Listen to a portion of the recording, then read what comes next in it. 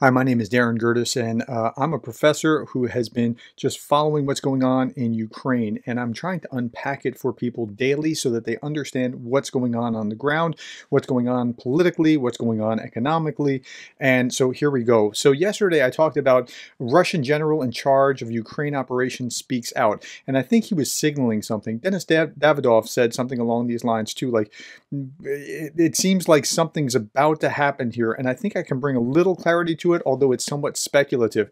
So he was talking about how it may be difficult decisions ahead, it's tense, and so he was signaling something. We're not sure what that is.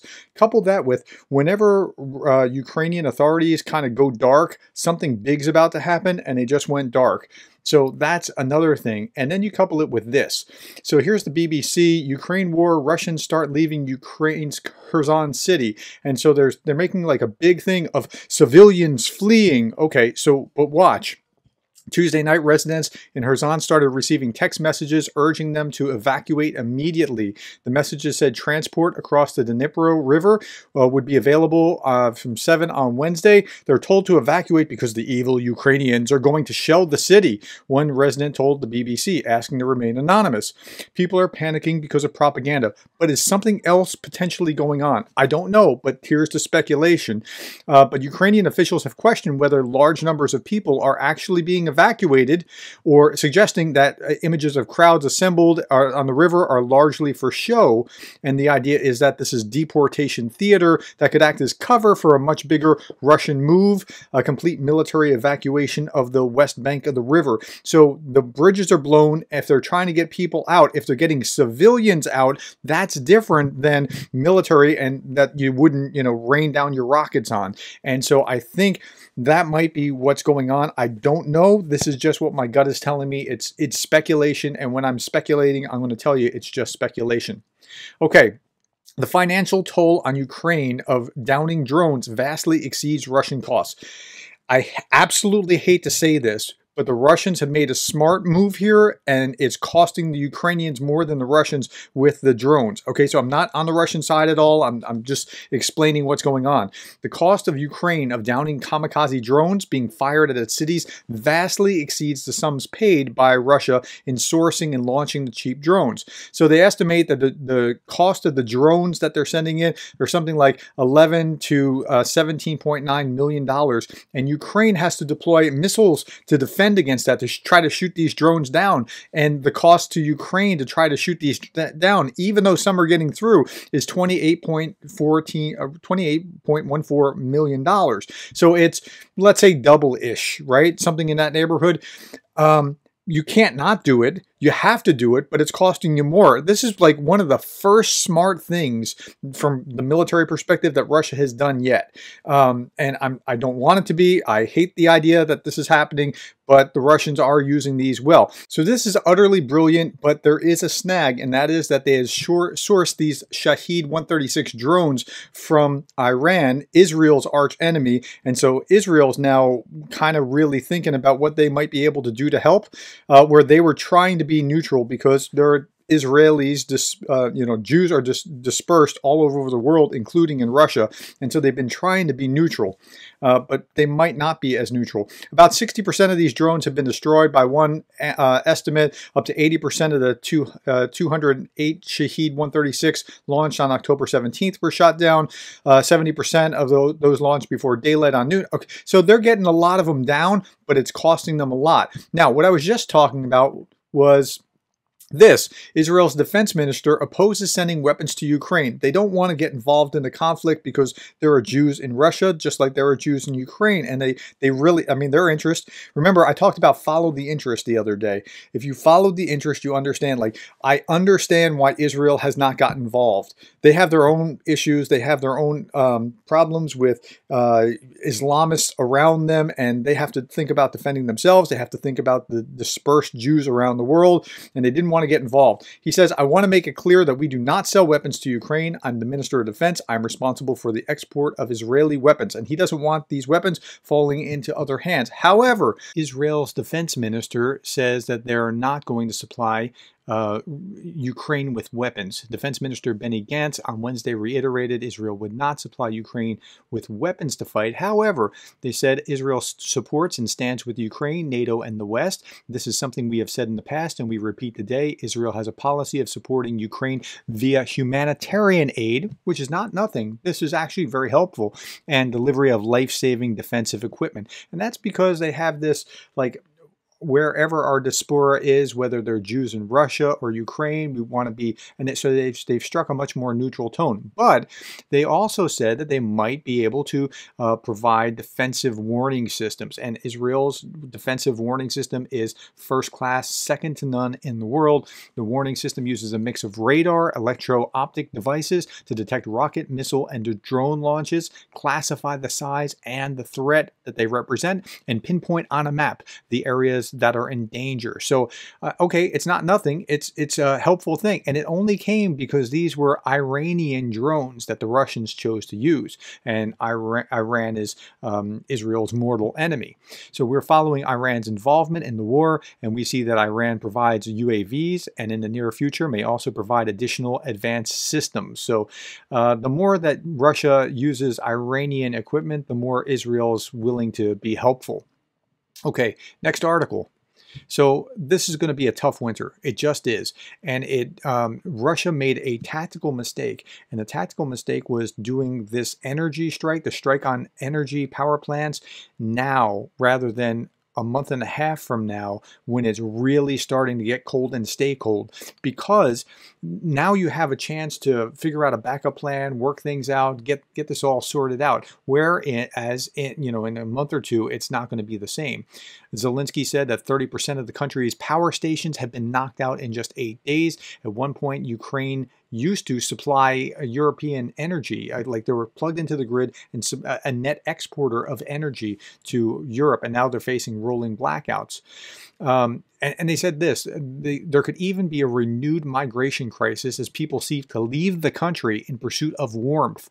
One international aid agency, which did not want to be named, estimated that there could be as many as 2 million additional people on top of the 7.7 million who have already left. And so the Russians know what they're doing. This is a very cruel, I was going to say cold, but I'm not trying to pun. It's a very cruel policy of what they're doing, what they're inflicting on their civilian population in Ukraine.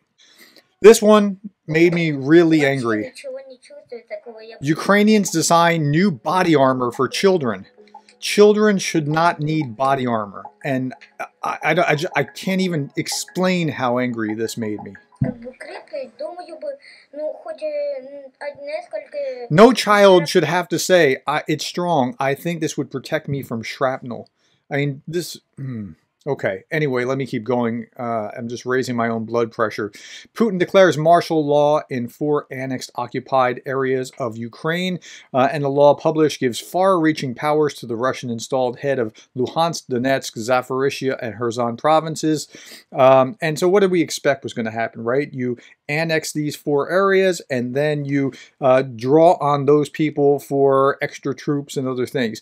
Now, I'm going to show you the RT version in just a little bit. Before we do that, let's look at Putin's actual statement and see what he had to say here.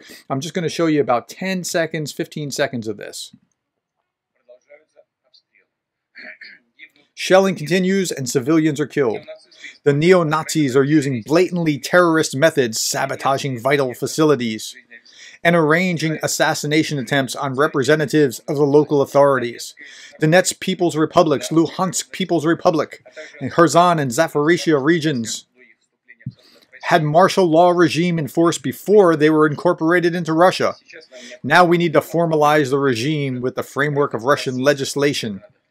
Okay, if you do something legally after you illegally annexed, it's still not legal. So, but he's thinking he's going through these hoops and somehow that's making it legal.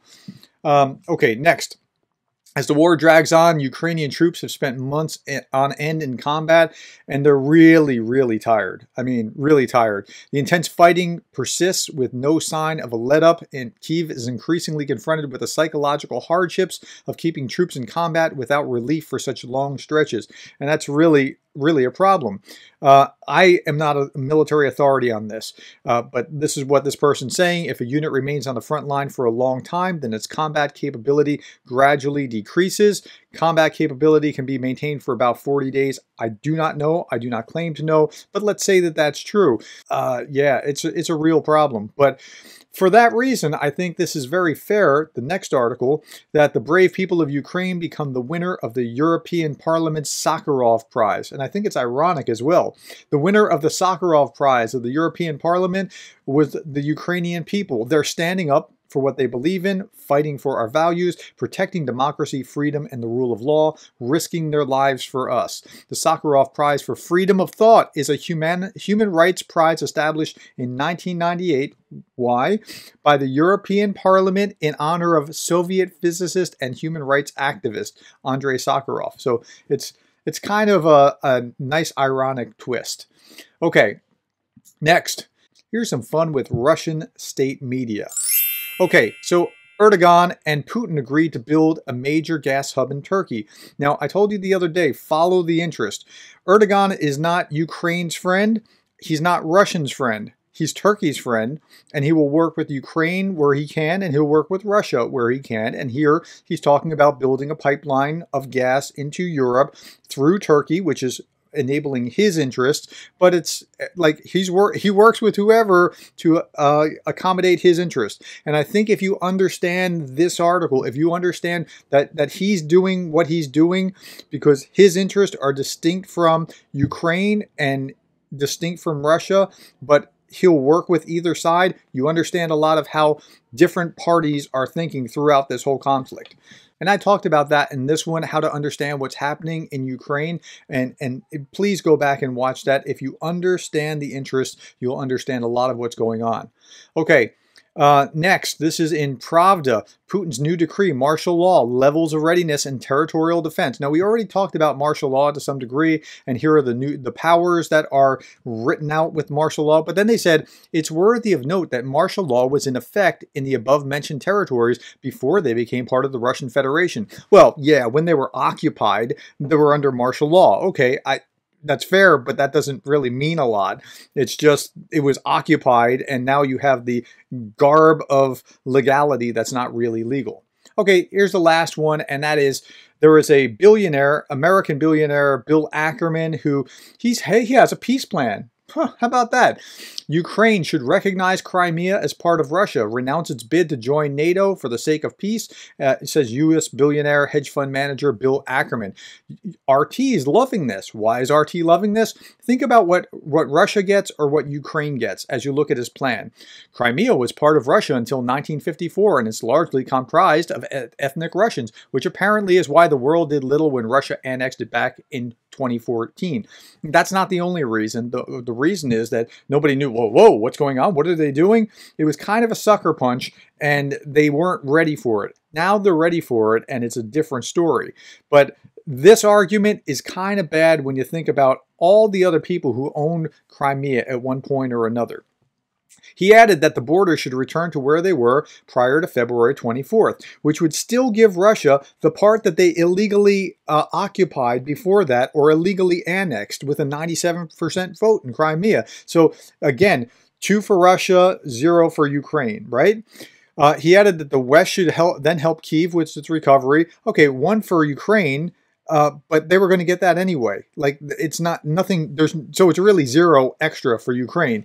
And the country should stay outside of NATO. That's 3 for Russia, 0 for Ukraine, and that's really what this amounts to. And he can't understand why he got pushback. Yesterday, I suggested that a reasonable peace settlement, and then the knives came out, and I was accused of being an appeaser and worse. If you do this, Putin will be back in 10 years to take more ground, and it's pretty obvious. So he asks, is Ukraine better off on a continued prolonged war that leads to 1,000 more Ukrainian deaths and the leveling of the country, or does some kind of negotiated settlement make sense? Okay, so when are the Ukrainians then? This is what I would like to ask you, Bill.